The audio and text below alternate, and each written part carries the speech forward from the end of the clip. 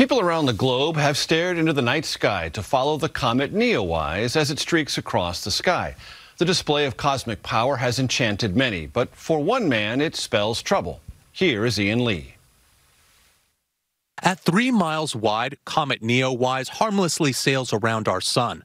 But what would happen if this violent ball of dust, ice, and rock changed course? With something like Neowise, take out a large country, maybe a continent. Jay Tate keeps an eye on our skies. He's the director of the Space Guard Center, an observatory on a windswept hill in Wales. Think of Tate as part of our solar system's neighborhood watch, tracking known asteroids and comets shown on screen as moving white dots. And then you can find out whether it's going to come uncomfortably close to the Earth or any of the other planets.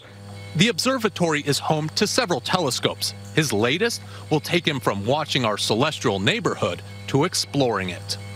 Okie doke. Now, this is the big one. The crown jewel. What does this give you?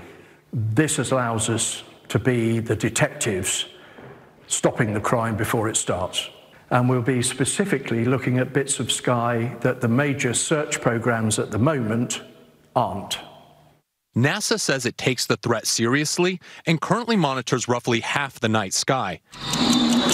Tate will add to their search, but it's not the big asteroids like those seen in Hollywood blockbuster Armageddon that worry him. What scares you about what you're doing?